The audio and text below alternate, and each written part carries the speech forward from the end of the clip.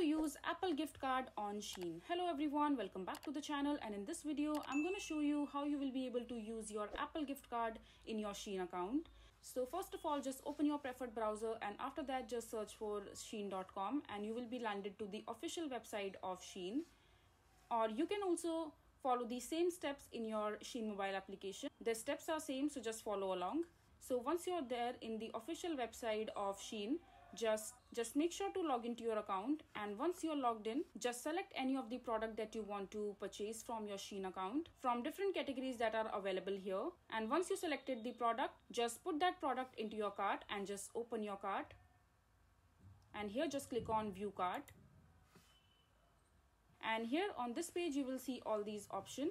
So in order to make your purchase, you need to click on check out now.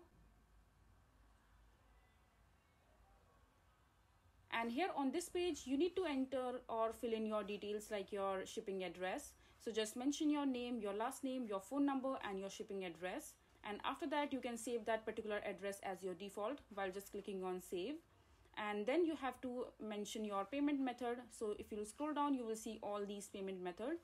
So you can select the payment method of your choice. But if you want to use your Apple gift card here in order to make purchase from your Shein account, all you can do is just look at the right hand side of your screen and you will see the option called coupon code and gift card. So all you have to do is just enter your Apple gift card code here and then just click on apply.